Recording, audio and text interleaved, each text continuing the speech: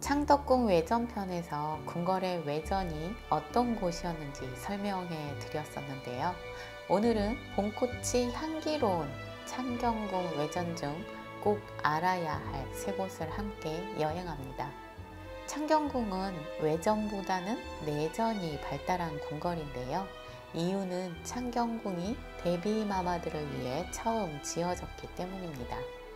제9대 임금 성종은 세 분의 대비마마들을 편히 모시기 위해 창경궁을 짓습니다. 정식 궁궐로 지어졌지만 창덕궁 바로 옆에 있어서 외전의 역할은 상대적으로 약했습니다.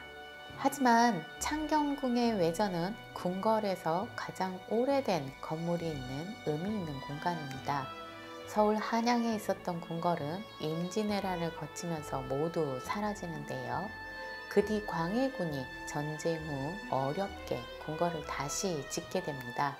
창경궁에는 광해군 당시 지어졌던 건물들이 아직도 남아 있습니다. 그럼 우리가 꼭 알아야 할 창경궁의 외전 여행을 떠나볼까요? 창경궁 외전 지식여행 첫 번째는 홍화문입니다. 홍화문은 창경궁의 정문으로 400년 된 건물입니다. 광해군 당시 지어진 건물 중 하나에 속하죠. 홍화문은 임금과 백성이 소통하는 만남의 장소이자 소통의 공간이었습니다. 이곳에서 영조는 여론조사를 위해서 백성들을 만났죠. 우리가 잘 아는 정조는 어려운 백성들을 초대해서 쌀을 나누어 주는 행사를 갖기도 했습니다. 정조의 삼위 행사는 홍화문 삼위도라는 그림으로 남아 있습니다. 정조는 어머니 해경궁 홍씨의 회갑을 기념해서 홍화문에서 백성들에게 쌀을 나누어 주는 행사를 한 것인데요. 홍화문 삼위도는 그때의 행사를 기록한 것입니다. 홍화문은 지붕이 2층으로 되어 있는데요. 자세히 살펴보면 2층 누각으로 올라가는 계단이 있습니다. 영조는 아들 사도세자를 데리고 홍화문 2층 누각에 오르기도 했는데요. 2층 누각으로 올라간 영조는 사도세자에게 궁궐 밖 백성들이 사는 모습을 살펴보게 했습니다.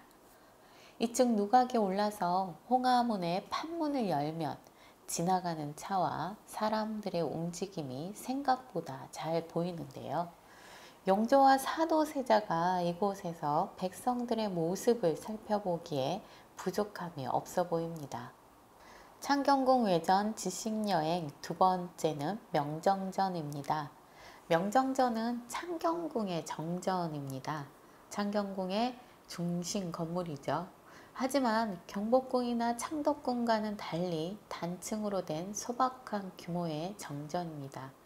이 명정전 역시 광해군 때에 지어진 건물로 400년의 역사를 자랑하죠.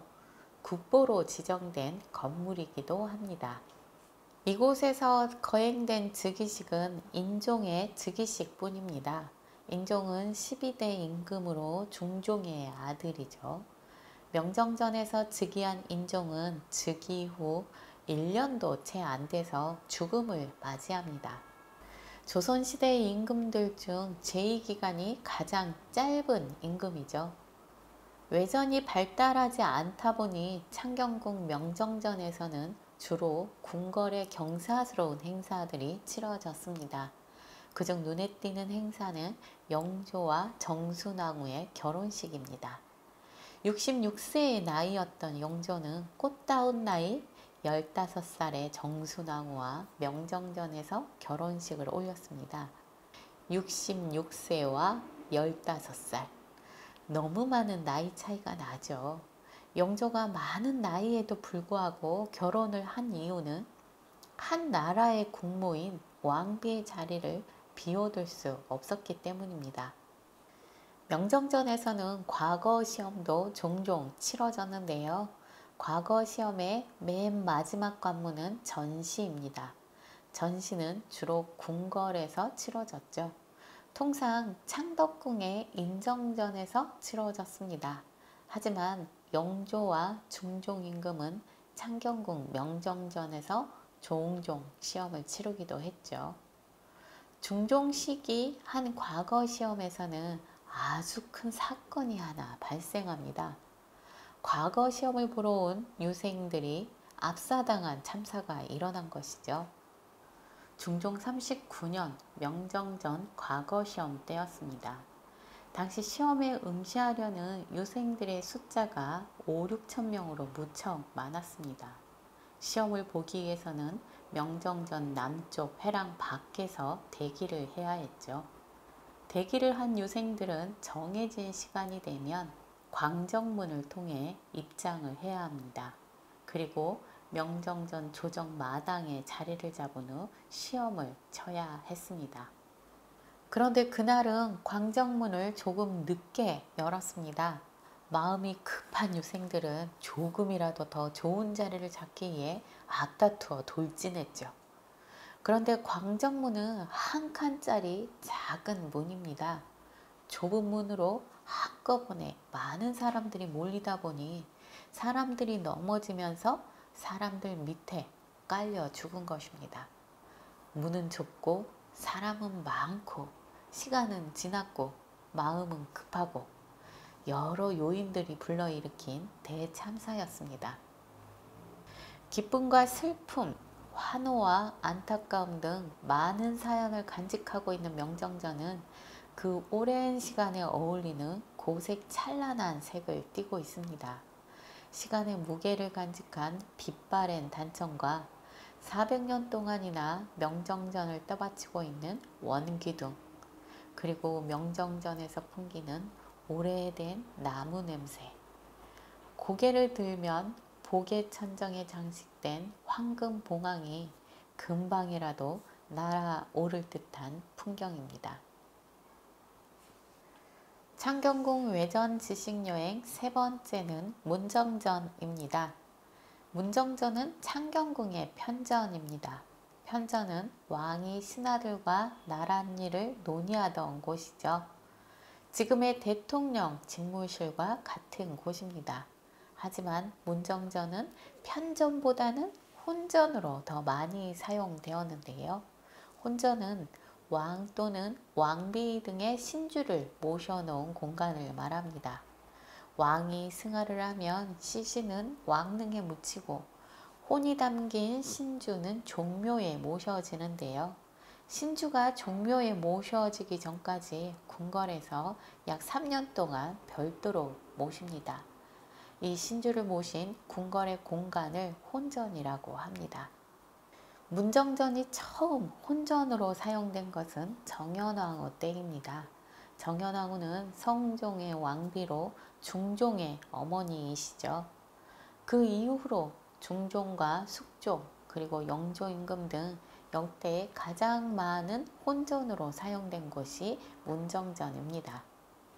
왕의 경우 보통 3년간 혼전에서 모셔진 뒤 신주를 종묘에 모십니다. 그런데 남편보다 먼저 승하하신 왕비의 경우는 3년이 지나도 종묘에 모셔지지 않습니다. 남편인 왕이 승하할 때까지 기다려야 했죠. 대표적인 케이스가 영조 임금의 첫 번째 왕비였던 정성왕후입니다.